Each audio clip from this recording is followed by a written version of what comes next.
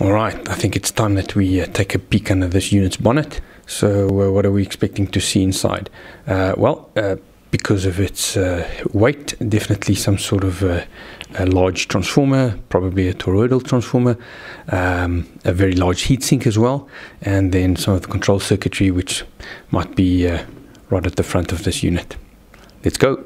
Now it's got 4 screws on each side, 2 at the front, 2 at the back, and same for the other side. And then I suspect this handle probably has some screws going down to the bottom to make it nice and sturdy. Let's start disassembling.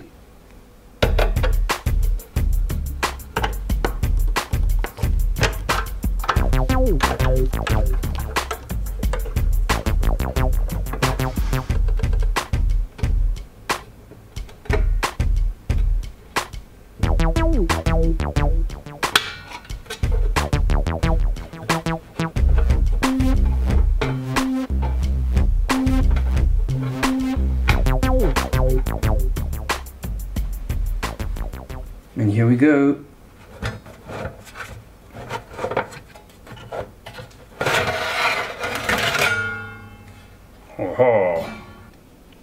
Okay, so I think let's start from this side and have a closer look at what's going on.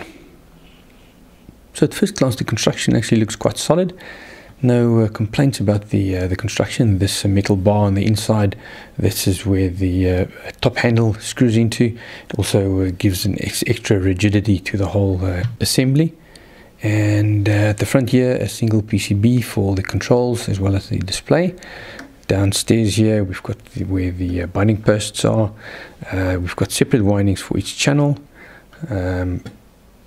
These are some switching relays. We'll have a look at those just now.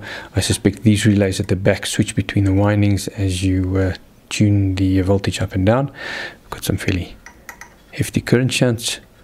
We'll have a look at the capacitors more closely. We'll have a look at the components that are mounted on the heatsink, and of course the noisy fan at the back. And then on the other side here you can see there's the other winding coming in. Also some separate windings just to be able to create some power for the control circuitry. That's likely to power the microprocessor and the front panel, backlight and all the other associated circuitry. Interesting flat flex cable here. It's actually quite a fine pitch.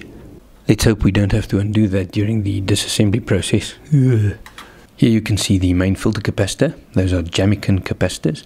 They're not the top tier quality caps, but also definitely not at the bottom of the range. These are fairly big capacitors, and they're rated for 105 degrees C, with each channel having a 6800 microfarad capacitor rated at 63 volts. Tucked away right at the back you've got the bridge rectifier. Over here we've got either a transistor or a MOSFET. We'll have a look at the component values just now. And open spot probably for the 3 and 4 channel versions. And tucked away right at the back there you can see a temperature sensor, and that's just bonded right onto the heatsink there. And on the control side you can see a whole flurry of PC board mount fuses. There's another bridge rectifier right at the back here, and then we've got a whole bunch of regulators over here. Most of these regulators seem to be 15 volts on both negative and positive rails, probably for controlling the op amps or supplying power to the op amps. And I'm sure that we'll also see a 5 volt regulator somewhere here for the microprocessor. As you can see, the capacitors for these regulators are also Jamicon, also rated for 105 degrees C. And then finally on the output stage of the regulators you can see cabs on caps.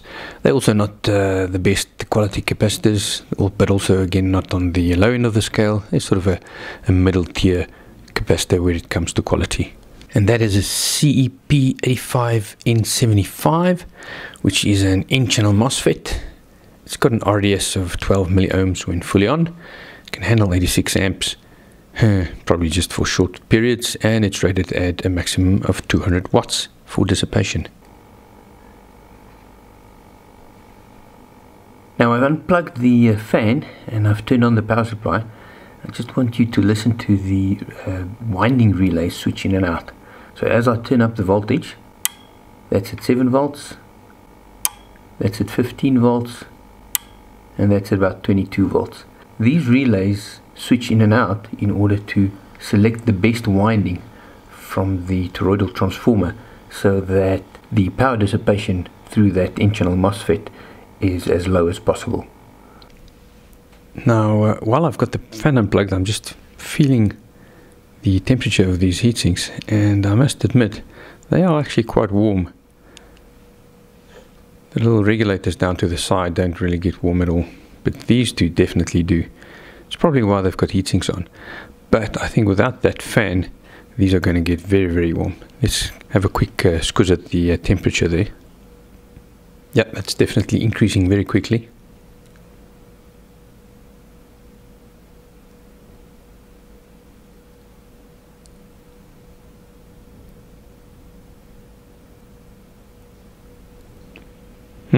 Okay, so it definitely needs at least some form of airflow over those heat sinks. Without it, it seems that the temperature on these little regulators are definitely going to climb way too high. Looking at the rest of the construction, this toroidal transformer really is beautifully beefy. It's got the windings on the one side for the one channel, and then also on the other side for the other channel. And then down here, you've got a very nice clunking power switch. Yeah, that's nicely done. No issues with that. The flat flex cable, nicely channeled with a little clip on the top of this clunking switch here. And right at the back here, you've got the ground cable coming from the IEC socket and neatly tied into the casing at the back there.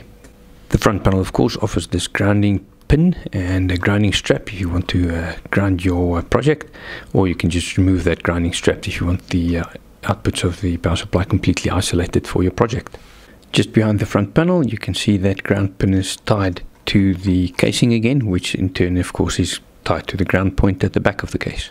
As you can see, there's quite a lot of unpopulated componentry on the main PC board down at the bottom. That's of course to accommodate the 3-channel and the 4-channel versions.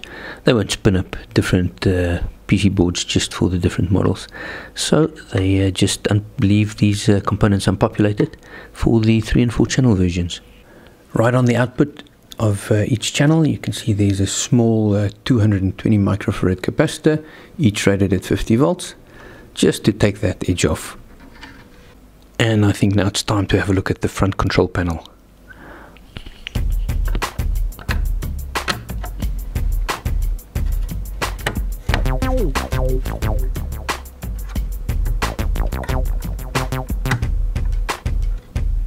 Really?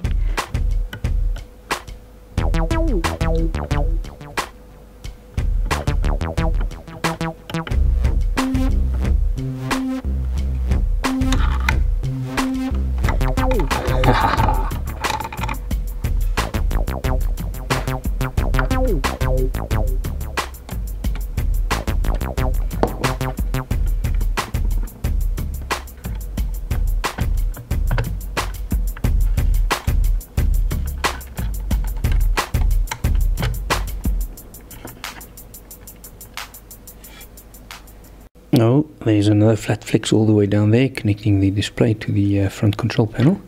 Alright, so here's the main control board of the power supply. It controls both the analog and digital sections. We'll have a closer look at each section of the board. In the center here, you've got mostly op amps. All of these SO8 devices are all dual op amps. The potentiometers for current and voltage are over here. Single turn pots, 6.5 kilo ohms each. These are the buttons, look to be of a fairly high quality actually. And right across on the other end here, you've got 2 microcontrollers. And there you can see the PIC 16F1783 microcontroller. This is actually quite an interesting microcontroller. It runs at 32 megahertz. It has a 12-bit analog to digital converter and a 16-bit digital to analog converter.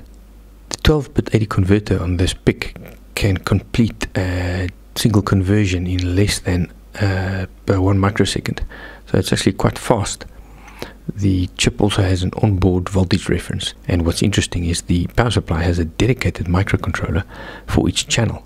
And the capacitors on this board are also all Jamicon, and they're all rated at 105 degrees C. Oh, and one thing I did forget to mention are the sense wires for each channel. So you can see the sense wire for channel 1, here's the sense wire for channel 2, and these go directly to the binding posts on the front PCB to read off the voltages on those posts. And here you can see where those sense lines plugged in. You can see these are the barrels for the binding posts right to the front for channel 1. You can see here's the power feed coming in. The little bypass capacitor sits right in between those two connectors, and here's the sense lines.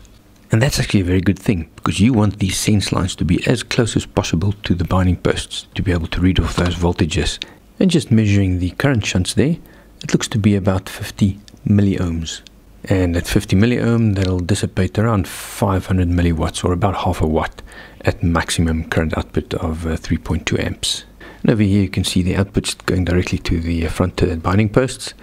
These are the relays that will be switching in and out in order to connect these outputs either in series or parallel to either boost the current or boost the total output voltage. And right at the output of each connector you have a protection diode. Looking at the rest of the construction in general, it's not too bad. This toroidal is really well mounted.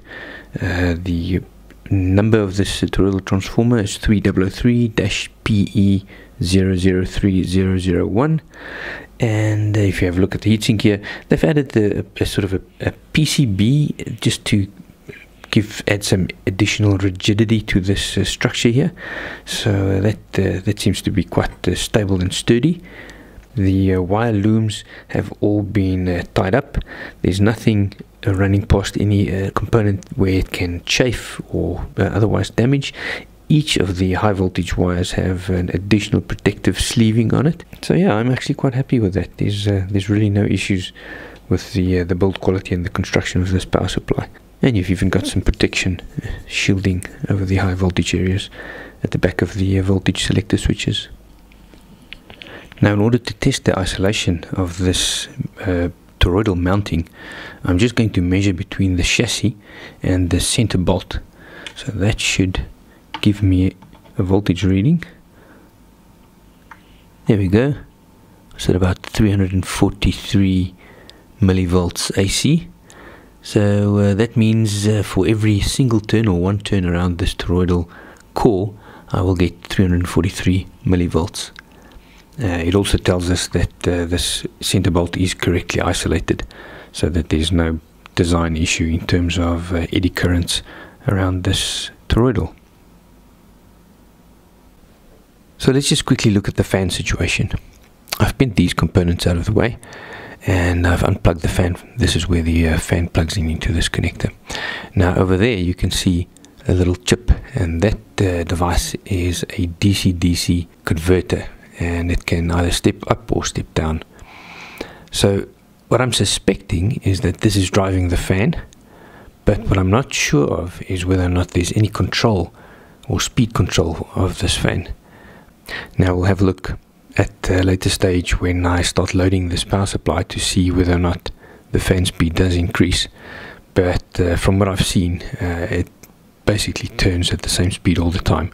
So I'm not very convinced that there's any sort of intelligent speed control on this fan.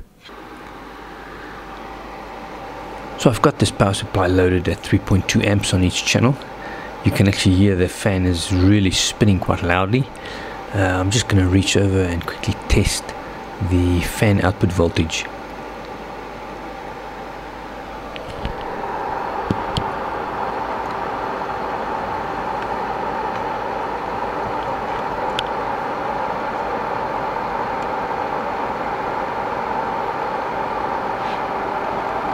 And there you can see it's reading 23.37 volts.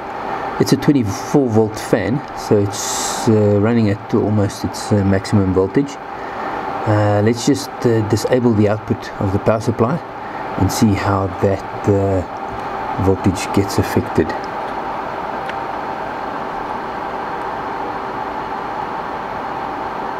Yeah, and almost immediately you can see the voltage starts to decrease as the temperature of the heat sinks recover. So let's just let it run for a while.